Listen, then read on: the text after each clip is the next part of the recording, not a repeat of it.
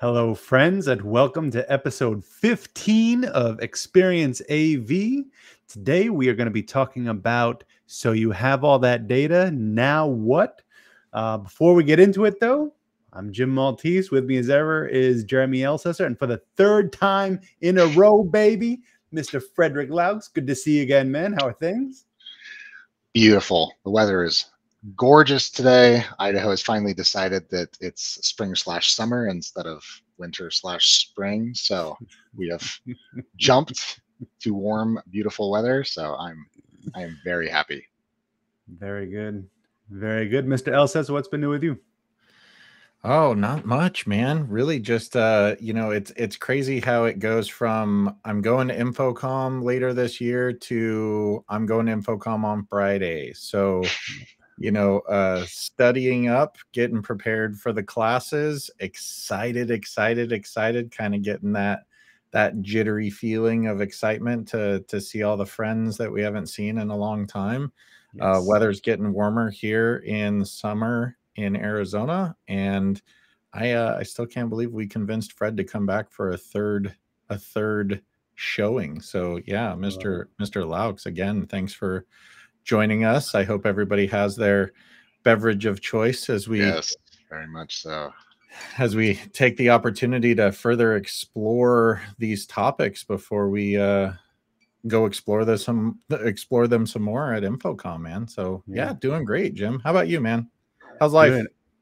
Life is great. I am freaking out because not only does the pre-show at Infocom, so those 3-day classes start on Saturday, it's a short week, so I keep on thinking it's Tuesday. I'm all jacked up. Maybe I'm skipping to Thursday. I have no idea what day it is. Not only that, this Saturday, we are talking to the astronauts on the space station over amateur radio. So I've been putting that together, and it's just like the perfect storm of events, but every single event is so exciting and so cool. And I'm pumped, but after Infocom, I think I'm going to just kind of sleep for a weekend.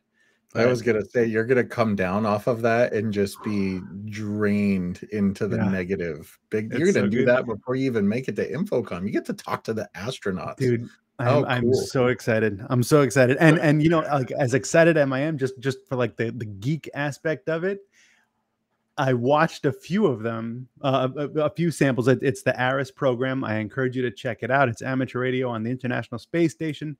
It's a program put on by NASA, and actually it's international. So European, Japan, Russia, all the different countries have a similar program. But what caught me off guard is how emotional it is. And me and my fellow committee people were saying, I think we're all going to be blubbering up on stage when you make that first contact. It's like you hear the crackle of the radio, and then you hear NA1SS. That's the call sign of the space station. We hear you. We're ready for your questions, and it's goosebumps. It's so good. It's so good. So that's Saturday. I'm stoked. This is for your troop, right? This is for your let me get this correct. I think it's just Scout Troop now, right? Yes. Yeah, Scouts BSA, that's what it is. So we're doing it for the district. So my daughter's Cub Scout troop, my son's Boy Scout troop, and a whole bunch of other troops around my county are going to be there. I think there's going to be like 600 people in attendance. It should be pretty dope, just celebrating STEM, talking to astronauts. It's going to be so good. Are the kids anywhere near as excited as you are about this?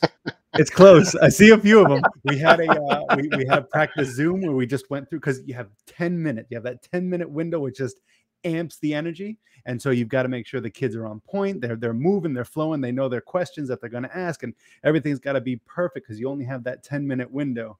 And I saw a few of the kids like bouncing when I gave them a little spiel about who we're going to be talking to, Dr. Chow Lindgren, and I showed him a few videos and a few pictures of this is what we're going to be talking to. This is how we're going to be do it. And you just kind of see him like bouncing a little bit in the Zoom. It was it was really good. But yeah, I'm pretty excited about it as well. So I don't Should care be who cool. you are, man. I think everybody wants to be an astronaut when they're a kid until they until they get beyond the I want to be an astronaut phase. Man, that is pretty exciting. Have a great time with that. Yeah, dude. I'm looking forward to it. Wow. I'm looking forward to it. Awesome. So before we kick off the topic, remind me, guys, what sessions are you holding at InfoComm? And let's start with the guest, Mr. Laux. What are you presenting on? Yeah, so I'm going to be talking about monitoring meeting rooms. Very exciting stuff. So monitoring meeting rooms and the painful journey to a single pane of glass. So yeah, should be really fun. It's going to be Thursday morning at 8:30.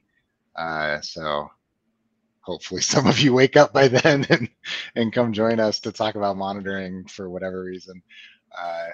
Must be a glutton for punishment if you want to be out there that early, but I would love to have you in the room and talk about it. And it isn't going to be streamed or anything or recorded. So it's a topic for another day. So I'm going to redo it as well. So if you miss it, you're not coming to InfoComm or you're not able to do it. Nice. I'm just going to do it again in this kind of format, and maybe even do some commentary. I don't know, like Mystery Science Theater style or something like that. So, yeah, that's a really smart idea. I always thinking, yeah, that's awesome. Man. Maybe we can have a follow-up conversation to the show as to why it wasn't recorded and streamed.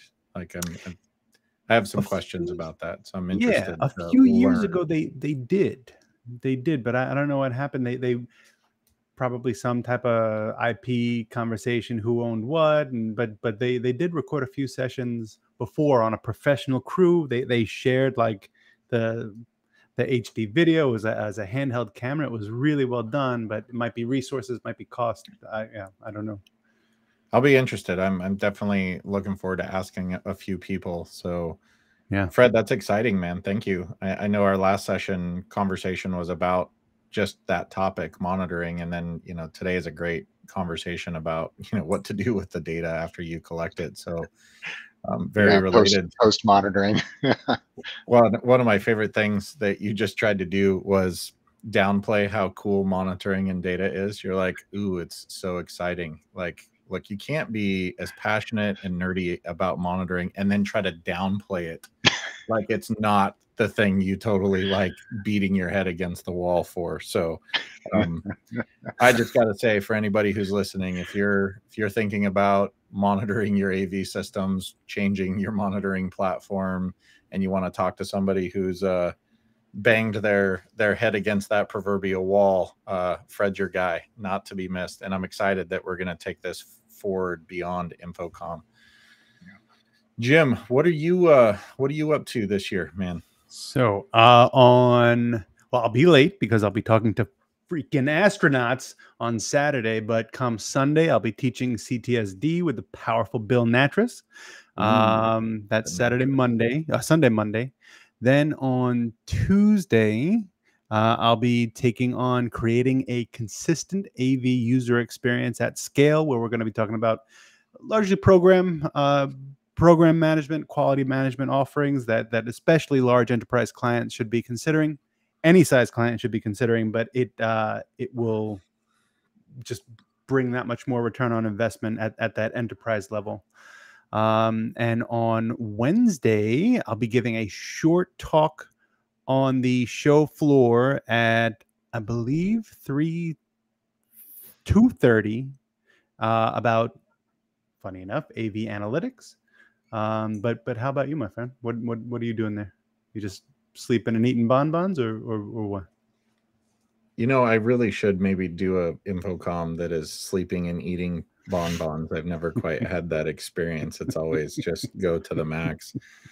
Yeah, so joining in on the 3-day education sessions prior to the show starting, and I don't get to freaking talk to astronauts on Saturday, so I'll be there on Friday, and teaching NAVs, network AV systems, network systems for AV with the powerful Paul Streffen. So Pretty excited to get super nerdy with a bunch of great folks and talk about, you know, bending networks of our clients and our AV systems to our AV needs and will.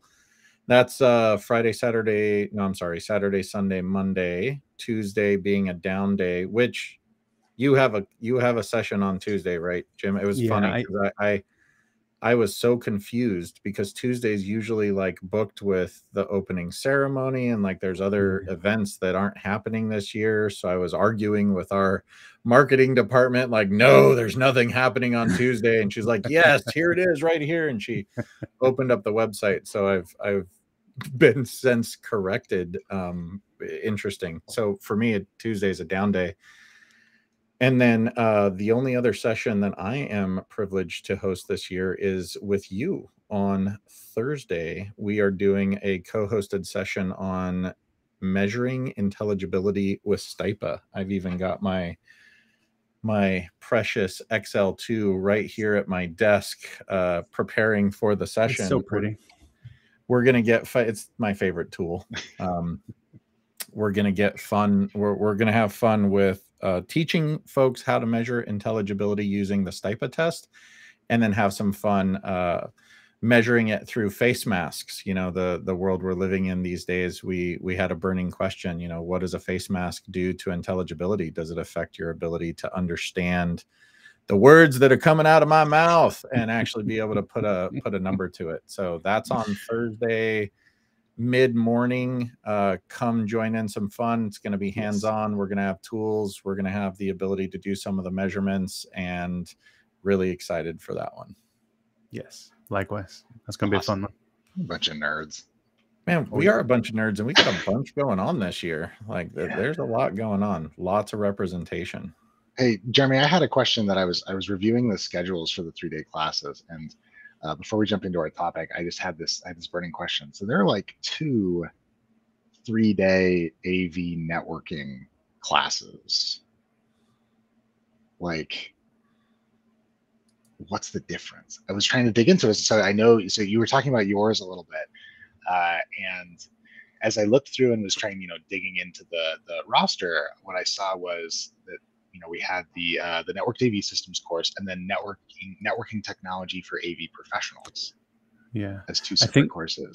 One is an introduction. I believe it's the networking for AV professionals is more of an introductory level course, where it's like you know very little about networks, and you want to just be able to converse with the IT department. But NAVs is the networked AV systems are the legit, like, lab-centric heavy hitters who really need to get into networking fundamentals and nuts and bolts to set up networks for AV systems. Gotcha. Yeah. So like, high level introductory understanding versus more getting into the engineering, getting into the weeds of the technology itself. I get so. Or Jim, did we get it? Or Jeremy, did we get it? Did Jim nail it? I think so. I actually, the network AV systems, there's going to be some crossover between the classes for sure, right? There's fundamentals that you can't get away from when you're talking about networking technology. And the class that I'm teaching, NAVs, is going to get pretty molecular. Like, we're going to be working with Wireshark. We're going to be actually inspecting packets and trying to move the needle for the pros that are in the room with us on their networking knowledge. I think we're going to get a number of folks that are quite versed in networks and maybe looking to fill in some gaps. I think we're going to get some quite versed network folks that are going to fill in some gaps on my side and on Paul's side, right? That's one of the biggest benefits. So, but we're going to get deep into it, and then we're going to get deep into configuration requirements at a high level for AV systems and the requirements that AV systems have on networks. So I was just looking, it looks like Gain Foster, shout out, and Caleb Nelson from Bridges is teaching the network technology for AV pros. Go so Caleb. Again, I think you're going to stay focused on concept for the network technology for AV pros. You're going to spend a day on concept with us, and then we're going to open up the lid to the network switches and Nice. see the packets traveling Nice. back and forth. Awesome. All right, I'm clear now. Hopefully, if there was anybody else who's confused like me, now you know. So perfect. Yeah, awesome. Well, it's almost like dovetails nicely into our topic. Now that you have the data, what are you going to do with it? Yeah, so let's talk. I think about you should that. come to our classes and to our sessions. Hell yeah. You know, there's my shameless plug. So, man, Jim, kick us off, man. Like, yeah, man. So what are we talking about today? This was the teaser. Are you ready? We have the ability to collect a lot of data about how our users use their systems, but what are we doing with all that information? Is anyone reviewing it? Is it any good? Is it valuable? Does it make sense? Deming said, without data, you're just another person with an opinion. Interpreting AV user analytics has the potential to be the next revolutionary AV offering. It also has the potential to elevate the AV industry. So, my friends, where do we start? Where do we start with this topic?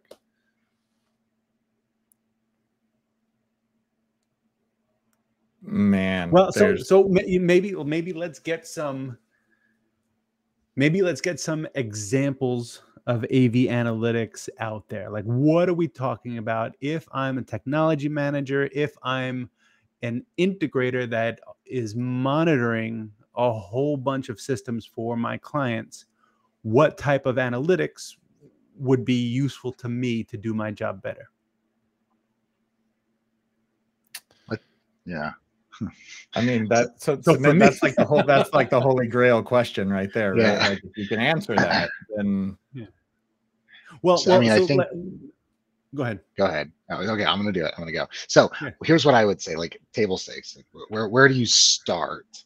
Certainly, collecting data is, we talked about that. That's a challenge. But once you have it, the first thing you can do to analyze that data is to assess health, which is what we would call monitoring. So if I want to punctuate that like, just because you're getting data doesn't mean you're monitoring, right? Just because you have data doesn't mean you're monitoring. Just because you're collecting it doesn't mean you're monitoring, because monitoring requires thresholds and alerts and services to be configured so that you have a picture of what your system looks like. So I would say kind of thing one, right? And we can put a bullet on this and move it along to the business meat, but I want to focus on, calling out that fact. The first thing you're going to do with all the data you collect is hopefully ensure your systems are doing the things they're supposed to do, or at least knowing something about all the systems you have. From there, it's really interesting. I mean, maybe let's start with like some of the dumbest stuff, like inventory. You have a bunch of data. You have now data about the inventory of your system inventory, your hardware inventory, your endpoint inventory. What can you do with that, right? You can assess warranty status based on installation date, maybe, right? You could get into, one of my favorite examples is if there is a manufacturing problem, like a bad run, and there are a string of serial numbers that have an issue, right? You can find that because you have an inventory of that information, right, for the particular product. That is only slightly less sexy than, I think, the one that always comes to my mind, very pressing for me is, and I'm still focusing on hardware pretty good, and we're going to get into user experience, I'm sure, but firmware versions, right? That's a huge question when you're trying to do data analytics, you're trying to look at your environment.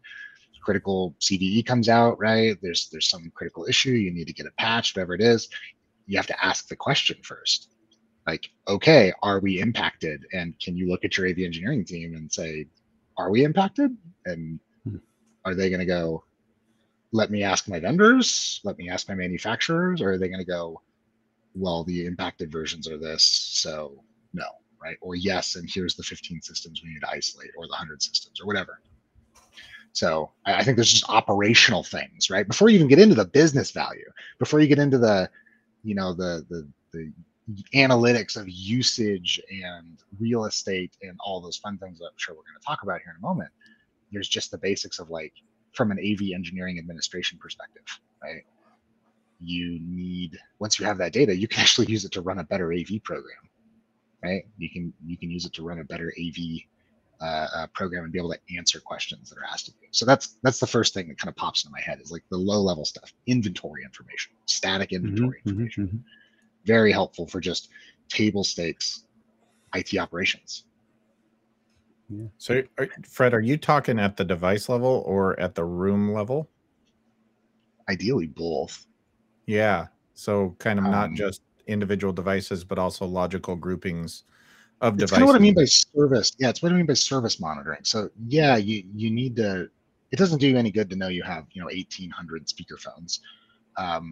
I mean, it might be helpful if you can centrally administer those to at least get bad firmware versions out, but you're not going to know which rooms to block for the downtime, right? Or how to coordinate that with real human activity. They could be overseas, they could be in the US. You wouldn't even know, right? So yeah, you have to have some level of services. And again, I don't want to derail too much into monitoring, but the whole point of getting a bunch of telemetry data from devices for the purposes of monitoring, which is purpose number one, is to be able to establish a service, right? We think services as in IT services, things that we would monitor as a health item, and we want to establish a service for the room, right? For a room, that is a service. It has several components, and if any of them are degraded, the service is degraded, right? So once you have that view of your room as a service, you have metadata at a room level, you have a bunch of devices or services or things that are associated with that room. Now you've got a really good understanding of, well, an issue on this device actually nets an error state for the room, right? That's impacting users. Now you can track an SLA, right? Now you're getting the business. You can now sell an SLA because you can actually track an SLA on your room uptime now, right? So that would be that's huge. That's huge. There's business value in that for integrators. You can sell against an SLA or at least measure one.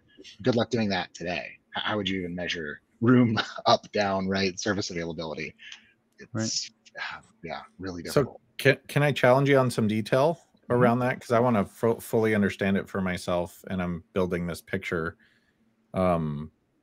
Essentially what I heard was the idea of having health status not only at the individual device and services that device provides, but also having an overall health status that is associated with all of the interconnected devices in a room, let's say, that deliver on a status. Can you give me an example of like what would be a situation where a device went to yellow status, but it didn't impact the overall room status, so to speak? Sure. Yeah. Okay. So maybe you're tracking wireless microphones and their battery health, and you have a wireless microphone, one of 20, that is reporting dead. That device is in a critical state. The room is not in a critical state. That's a good example. Yeah. So there are things that are bad from a device level that are kind of fine. They can be benign at a room level, and it really just depends on the system and how it's engineered. Whereas if the core audio processing engine is offline, you're probably going to go full red status on the offline in an error state, even, right? Asking the processor, are you in an error state? Yes, I am. That should be a warning to everybody. We need to go check this out. Things like that. So kind of back to your point, these are operational analytics. These are in the moment, keeping services active, supporting, making sure that the outcomes are delivered every single second of every single day. Yeah, 100%. That's all I've talked about so far. That's why I keep saying, we haven't got the business yet. This is just IT operations. And IT operations, not AV operations. This is standard IT operations stuff within a larger organization. Where are our services? Is routing up, right? Is Wi-Fi up across various locations? That's the service health, right? Not everybody's monitoring it to that level of sophistication, but if you look at cloud companies, for example, right, and you go to Zoom's status page, and they have Zoom Portal, Zoom API, Zoom Rooms, Zoom whatever, CRC, those green lights, those are services. They're doing service monitoring, and they're showing you that these services are active. The paradigm shift is integrators thinking about rooms as a service. I don't mean AV as a service. that's not the conversation. Just a room as a service that we are trying to guarantee with some level of predictability or uptime. I have to be honest. I wish there was a different word for it than service. Service monitoring. Yeah, because let's trademark one. It just there's so many services in the world, right? Like it does start to feel like a little bit like there's some overlap, but you're 100% right. Yeah, I mean, you can always just call it the SLA, right? Just think about it as an SLA against the room. What's the uptime SLA for the room? Yep, because that's what we're going to monitor. 100%. Yeah. So okay, but what about non-IT engineering things? What about non-AV IT operational things? Unless there's others you got, Jim. That's where my brain went to. As soon as you were talking about the device, I'm like, well, that's under the hood, device level stuff. But what about just user experience, right? Zoom and Teams do a great job. Every third call or whatever, I always get that, how is your experience? And so I've always fallen in love with this idea that how easy and powerful would it be for us to just add a 2-question survey to the end of a call? Someone says, end call, how is your experience, 1 through 5? And then if it's less than 3, what aspect of the system gave you problems, audio, video, network, or facilities? Just to gather that high level stuff, and then you can action off that. You're talking like CSAT, like fundamentally at the bottom level, like customer satisfaction survey, right? Yeah, like just 100%. Start CSAT. Critical, right? Yeah.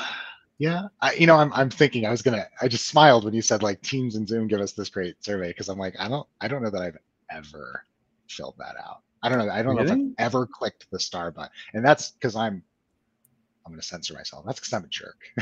Yeah, you're a rebel, and I'm busy. I'm running around. No, so like I'm a busy guy. I'm not paying attention to this unless that meeting was horrible. Then you're getting 1 star, right? But that's what you want to know, right? You want to know about that ASAP. That's the Google review troll right there, man. You're only going to hear from me if I have something negative to say. Yeah, that's interesting. I was listening to the Startup Hustle podcast, and they were talking with one of the startup owners about how they were getting bug reports back from their product, and they just loved when their customers called in and said, hey, there's this problem, right? Because for every 1 customer that calls out and actually tells you about the problem, there are 10 or 20 or more that are experiencing it and suffering in silence. Yeah. Right. So that's great, right? Okay, so CSAT, that's awesome. I mean, that's a standard, again, another standard idle IT metric, right? As far as like standard IT operations goes. So that's great. We should absolutely, if we think about the room as a service, then we should ask people how satisfied they are with the service, not just the uptime, but the customer satisfaction on a room by room basis, right? Or use by use, not even room by. Oh, sure. Room by room basis. Trend data, right? Yeah. Absolutely. No, that's fascinating. Yeah, it's customer satisfaction, and then maybe if there are any other like, hey, did you have any issues? Submit it here. That's more operations data coming in, but it's a great ingest point. That's fascinating. CSAT would be incredibly useful. And another one of my favorites that was mentioned to me from someone who worked at a very large company that rhymes with Microsoft was they wanted to know how big their room should be. So, how many rooms do I need, and how big what's the capacity? How do I deploy that? And so they started to measure it. It's like, do we do 2 20-person rooms, or do we do 5 4-person rooms? I don't know. Do you just take the rule of thumb from the architect, or with people counting that's out there, or however you want to do it? Why don't you measure it? And if you're collecting that granular data, why don't you could get exact meeting room requirements per department, per floor. And for this we need 7-seat rooms. For this other one, we need like 2 4-seaters and a 24-seater, because they always overbook that space, and the people counter is over capacity. They're always wheeling extra chairs in. I love that idea of like getting data-driven deployment information out on the table. So that serves the planning needs, right? That's a planning metric. You can use data And what you described, I think, was correlating a room being booked, the occupancy level of that room, both, what its limit is, as well as potentially the live data of how many people were using it from a space planning perspective. Yeah. This is interesting because we're just hearing these different channels of how do you use these pieces of data: live operational, planning for potential future upgrades. How else can we? Yeah, that's really interesting. I want to make a quick comment about the people sensing, because that's a great, occupancy is an incredibly valuable metric, especially in a distributed work from anywhere world. It was a considerable part of my work at VMware during my stint there. Was all focused on a lot of it was focused on building, sensing systems, right, and things like that, and trying to measure traffic of people. And that was, of course, at the time really focused around COVID-19 and trying to manage occupancy requirements and social distancing, and can we enforce this with people counting, and should we put do we put signs outside of rooms that turn red if it's too full and turn green if it's not full enough, or that there's a vacancy available, etc. That was really fascinating work, and what I found was the big value that I found was really on the real estate planning side, like you just said, Jim. If we can say that this room is supposed to have 5, and we are going to measure over time how many people are in that room, right? Then we're going to get a really good idea if we are providing the right type of space. We're also going to get a good idea as to how often that size of space is used and to what capacity. So that's your utilization percentage, right? So is the 5-person room being used, and is it being used at maximum percentage? Ideally, you want like all of your rooms to be used at like 80+%, right? If you got some that are used like and utilized to 80+, right? So at least 80+% full, ideally, because that means users are blocking their, booking the right spaces, etc.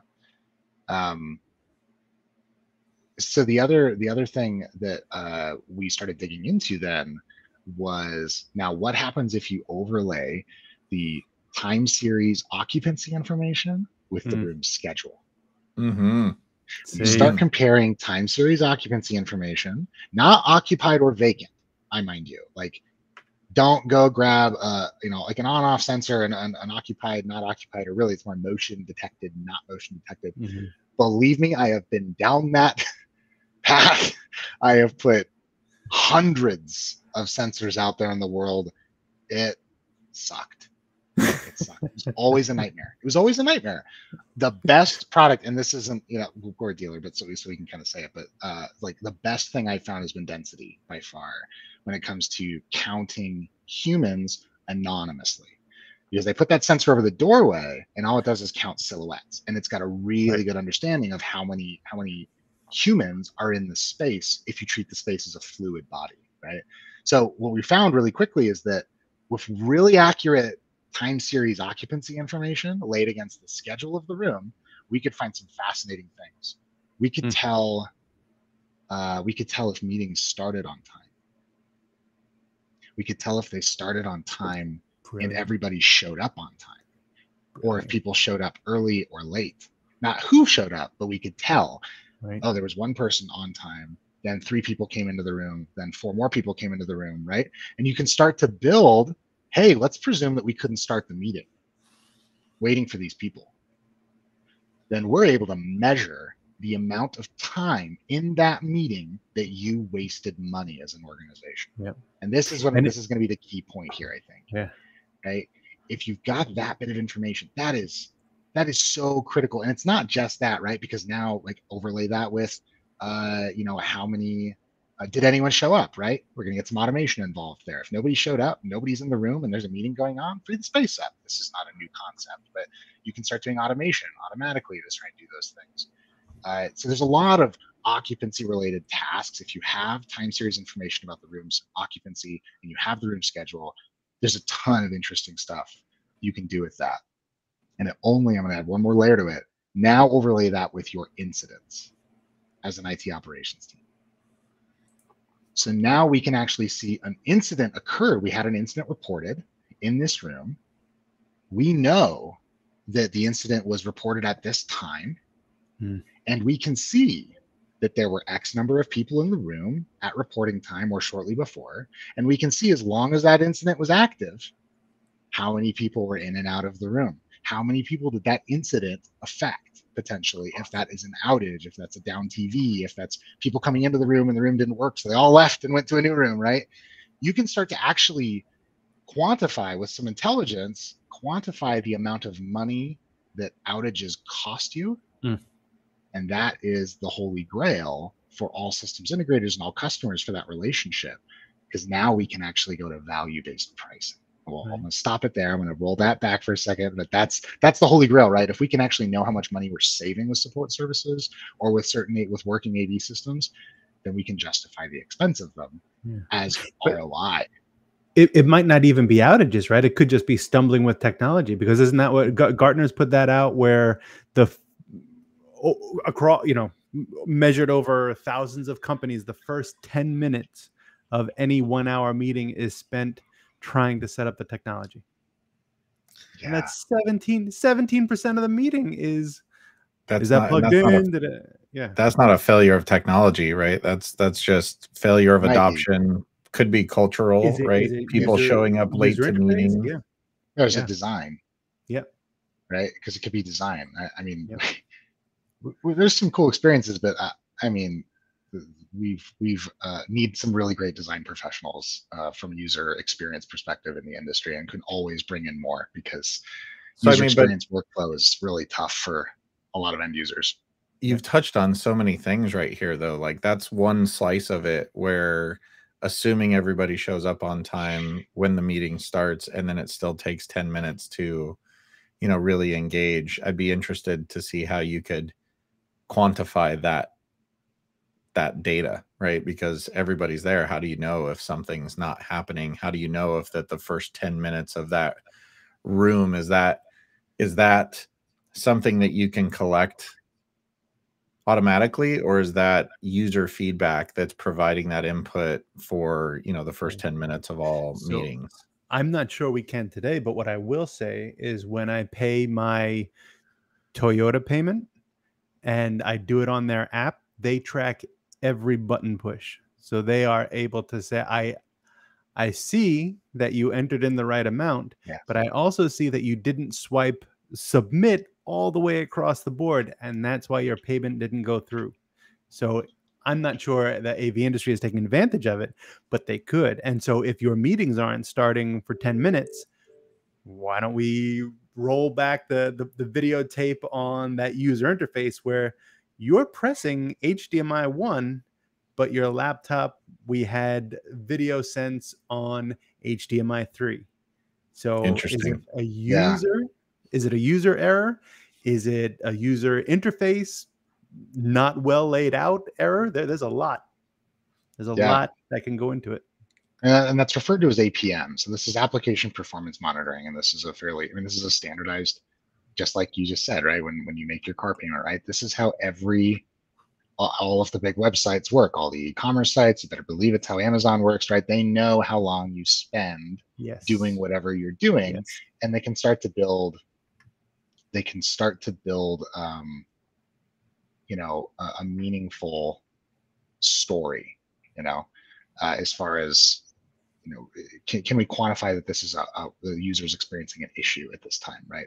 Based on hesitation, or based on, no sync unneeded, right? Or whatever it might be.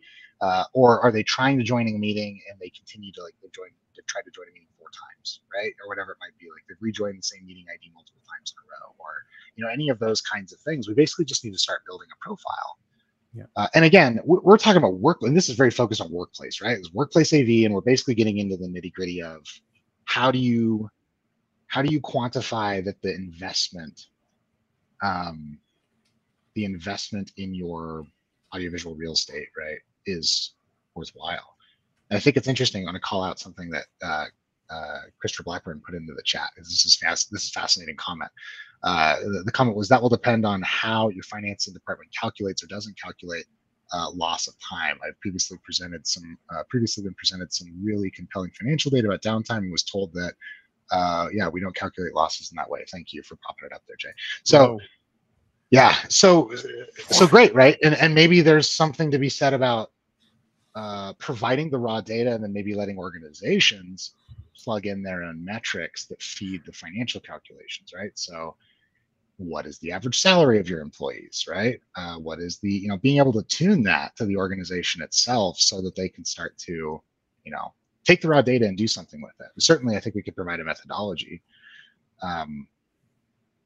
Yeah, I would say it's fascinating, and I think we could prove it with the right data. But if, like we said at the beginning, if you don't have the right data, you're just another guy with an opinion. And even if you do have the right data, sometimes you're still just another guy with an opinion and some data. So it can be a challenge regardless. I mean, it all depends on your customer. Yeah, Christopher, that sounds fascinating. Can I just take a second and applaud Mr. Jeremy L. Sesser at the DJ booth for being able to put up that comment live? Yeah, that was great. As awesome, I'm reading it, man. Thank you. Thank you. That was totally unprepared. Well done, Fred. We got some new tools that we're bringing to the table these days. Pretty excited. Like real streamers. Awesome.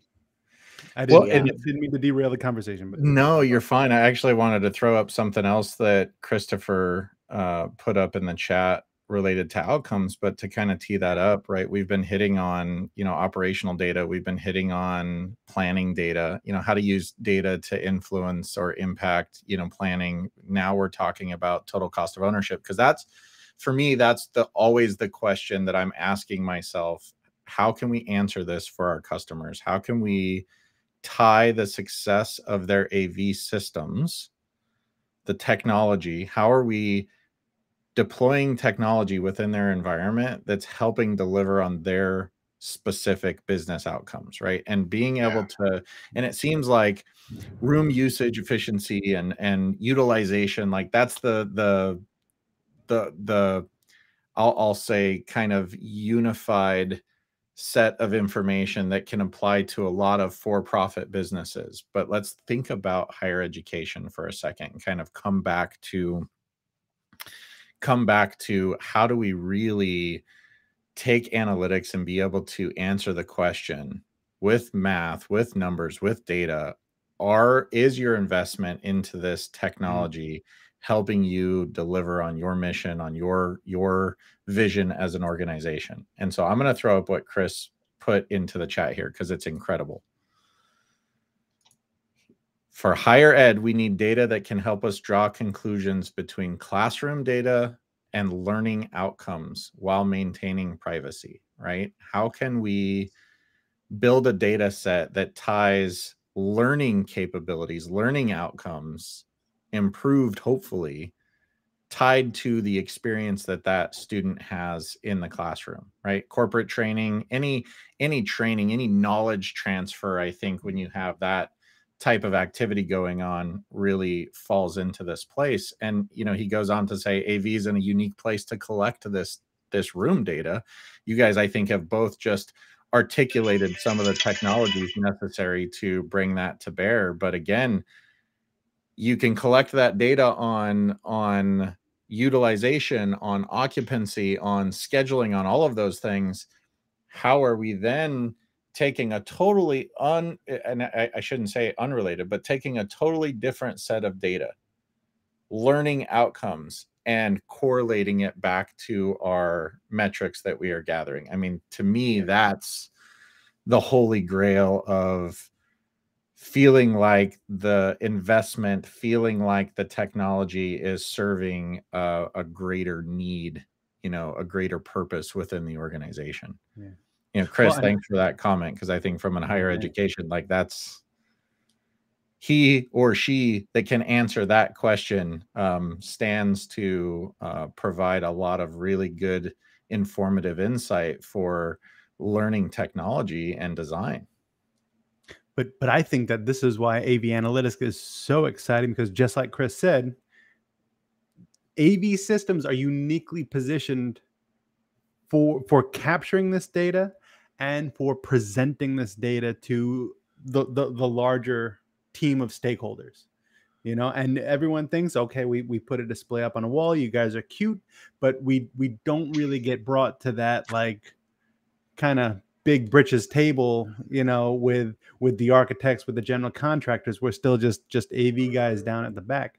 But if we start to bring just a different level of conversation to the table, if we start to, through our service data, through our customer support of deployed systems, through our analytics of that, if we're start to be able to guide deployment conversations, if we start to be able to guide return on investment conversations, retention information, that's why in the teaser we were talking about that will elevate the industry. It might not even elevate, well, it can elevate the industry, but it can also provide another service offering, consultancy offering to AV service providers, because someone's got to collect the data. And it's not a matter of just collecting it like we kicked it off. Someone's got to crunch those numbers, interpret the data. Is it causation? Is it correlation? What can we learn from this data? But the AV industry is poised to take advantage of that in a big way. Yeah. Sounds like there's a lot of shuns available in that particular. Yeah, lots of shuns. So, okay. A lot of thoughts rolling through my head right now from everything you guys have just said. And so I'll try to be concise and get right to the point. There are some things that we could measure and provide back in a sort of vacuum as far as AV performance information, uptime, SL, those kinds of things, right? The operational data. But when you want to start tying value, performance for the activity that's occurring in the space, right? Learning retention, event satisfaction, take anything that would be a business level concern, right? Like let's throw all the AV out the window for a minute.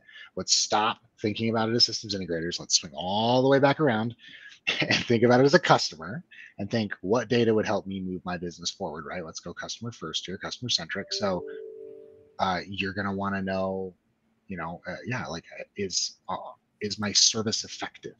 Is my product effective, right? If you're a live events professional or live events house or rental house, right, you're going to want some kind of satisfaction around your events, right? And investment around those spaces, whatever it might be. If you're an education professional, right, you're going to want to tie some level of data from the AV performance side to grades and attendance and business level, or in this case, education level information, so that you can start to see correlation, right? You're going to actually be able to start bringing all that information together. And this is where I start getting excited, because this is not in a vacuum stuff. AV really likes its solutions that sit in the box, right? That's not what this is. This is big data. This is big data analytics. This is data science. This is business analysts, right? This is a very different thing. And all we really are here, unless some people are going to go through massive transformation, we are a source. And our job in this case is to provide the raw data to a data analytics resource, a team within that company, in a standardized, consumable, and normalized format. Because once they have the data, the time series data about whatever those factors are, all they're going to do is they're going to throw all that into their data lake, right? It's all time series correlated entries, and then they can start to analyze for patterns, right? Big cloud data analytics for patterns. We can provide some basic stuff, but like we're never going to get classroom grades, right? We're never going to get individual performance from individual students, right, or anything like that. Maybe if you're working in the university, you might be able to start, but that stuff's protected, right? That's not the widely available information. So in my mind, I think it's the AV professional's job to get that application performance monitoring data, to get that utilization data, and to ensure that it's making it into the data set for consideration for your data science professionals or your business analytics professionals. Because if the data's not there, you're not a part of the decision. You're not a part of the informed calculation. So that would be my takeaway from this, is that, I mean, I do think every AV professional probably needs to start hiring a data scientist or a data scientist, and or likely both a business analyst who understands how to correlate data and business value and to visualize it and to start transforming that, because we have a lot of data in our hands, but we can't do it alone. Yeah. Well, and I'll challenge that. I'll challenge that a little bit, because in my opinion, you know, we could feed the machine, or we could use the machine as a service and still own that relationship. You know, for me, there are some concerns about the longevity of the AV industry with how things are moving, and people might take it over. Devices are getting smaller, systems are getting easier, and so what happens to the integrator if we own that conversation, if we own that relationship? Sorry, How Jim. dare you, Chris? I want to undercut your point here. Dare you? Okay. Nailed it. Thanks, Christopher. Sorry, Jim. Please continue. Please continue. Pay no attention. If we develop partnerships with data scientists and we own those conversations with the clients, you know, certainly for what Chris is talking about for grades and correlating enrollment and everything like that for higher ed, for sure, someone else can own that. That's kind of out of our wheelhouse. But for deployment, for architectural, for general contracting conversations, if we own that data and lease out some data science partners to feed us back that data, then we maintain that relationship, we maintain that conversation, and we stay at that table. I don't know. Yeah, I mean, so you know. For me, the value is who owns the conversation. You know, who does the work. That you know, in today's world, that's whoever wants it, whoever can do it. But where the service offering is who owns that conversation. And I don't think it matters who does the work. It's who wants to own that relationship, who wants to own that conversation. Yeah, I'm going to jump right on Christopher's other comment here, Jay, if you want to throw that up. Not all AV guys are sweaty, by the way, Chris. And I think that's where I'm stuck, is that there's a huge community of data science professionals that are taking in telemetry data from thousands of different sources, and we're just one of them. Now, if we can get the right data, like, we're not going to own the data analytics conversation for a customer, right? Unless we are ourselves turn into data analytics professionals who have those competencies and have access to the raw data needed. I think we could provide a lot of really good base data about AV application performance, about system performance, things that are 100% in our domain, right? We could build, I mean, why aren't there white papers? Why isn't there an industry report, right, on this one thing, right? What are, you know, from Avixa, right? Even at that level, getting the right data across, you know, in a unified capture method, so that we can start to say, here's really what performance looks like. Here's maybe what performance looks like across brands. Here's what performance looks like when you compare it across integrators. Here's what, you know, like, shine the light on the whole thing, right? There is a lot of data information that we can provide, and I totally agree that we want to. That's not a reactive conversation, right, Jen? That's what, you know, that's a proactive conversation. We go in with the data to support us. We go in with the tools, right? We go in with the dashboards and the charts and the raw data, and we can have those educated conversations and show people. I might just be jumping too far down the path, right, Jim? Because I think that's my next inevitable step is, yeah, like, I almost want to hire, like, I almost want to partner with a data analytics firm, or insource some data analytics professionals and some business intelligence professionals, and transform the entire thought process, which we've been talking about for a long time, into, this is not AV. This is workplace technology, right? When you're dealing with a workplace technology level, our skills are one important part of that. You got to start surrounding yourself with some really smart people, because workplace technology is a broad thing. You bring that together, you've got a winning combination from a team perspective in the workplace. And I think you could do the exact same thing in education technology, right? A different team, a different set of experts, a different service, but those two things to just be the, go out there, be the Gartner of the space, right? Start producing data and producing reports and showing with data the performance. There's a problem in getting the data, and that's the root issue. Is going to be it's really hard to draw this stuff out. But there's a tremendous value to the industry, certainly. It's interesting. It sounds like we can get the data, at least the data that our systems can provide, and obviously other data. I think obviously other data like grades, for example, or something that unrelated to technology, like you can gain these sources of data. But focusing on AV for a moment, we've got the tool set to collect the data. We've talked about the fact that the monitoring tool set that gets the data from the device isn't necessarily where that data goes to live, either short-term or long-term, or even potentially to be correlated for analytics. Is that a fair statement? Is the same tool that gets the data the tool that stores the data and is able to export the data for, maybe a data scientist to really correlate it against other data sets? Yeah, so it could be. It depends on the situation. What I would say is what you would, in my AV ignorance and in my research, what I've found is you're going to have data that lives in multiple places. The key is your ETLs, right? Your key is your extract, transform, load operations. So you're going to take data from each of these point pools of data, and you're going to push them to your data lake, right, or your data warehouse. You're going to push them somewhere centralized where they can be correlated in the cloud, away from your systems. Because when you're in your monitoring system, all you really care about is metric history and like trend data, right? Real basic stuff. Up, down, alerts, open tickets down, right? That's very, very real time. But when it comes to what it needs to do from there, your next step is to say, well, okay, well, now we're going to go push this to, to Snowflake, right? Or to, any other big data warehouse platform out there. We're going to start pushing that to our customer and say, hey, this is a service we offer.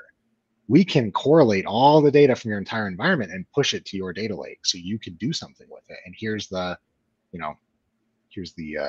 schema that we're going to use so you understand what to do with this information, right?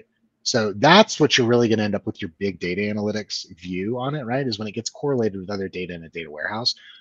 What we see as an isolated segment, yeah, we can do that. We can pull those reports right off the monitoring tool if it has the capability, or through a third-party, data tool, Power BI or something like that, talking to the database directly and building some reporting. But the real goal is to get that data loaded out, ETL'd out to a big data solution that data scientists can then work with. And then wait for the question that Jim wants them to ask you, which is, hey, that's a great idea. Can you guys do it for us? Yeah. Yeah. And I mean, how do we get any industry trends if we don't all work off the same data and the same schema and there's no standards here. So it'd be very interesting to try and do any kind of correlation on performance. You're going to have to do it in a bubble. It's just you, right? You can only deal with your data. I think the big picture, the world I want to live in, right, is, well, where's the third-party analyst firm for the workplace industry that aggregates, that goes to these integrators individually, goes to end user customers, right, and starts saying, hey, we want to start building trend information or whatever it might be. We want to, we want your data, right? Or we'll pay you for it or whatever it might be, but to start pulling that data in so we can, as an industry, start to see what does this world actually look like? Because we have a lot of assumptions about it, but we have very little data about it. That's really interesting. I want to partner. Yeah, exactly. Like, I want to partner with that data analytics third-party group, right? And help shape the industry around what is the standard method of that data capture and data movement, because without, some level of being able to get some consistency, like you said, from data points across the industry, that that firm, that initiative, that vision can't come to be. But how amazing would it be to partner with that type of a organization and help define what that standard is and see it get established and implemented across the industry? I think that's pretty exciting. Not to say that like data and monitoring is super exciting, but I think it's super exciting. No, but it's where it could take us. It's where it could take us as an industry. It's where it could take us as thought leaders, as early adopters, and where it could take us in the eyes of our construction trade partners. I'm really excited about it.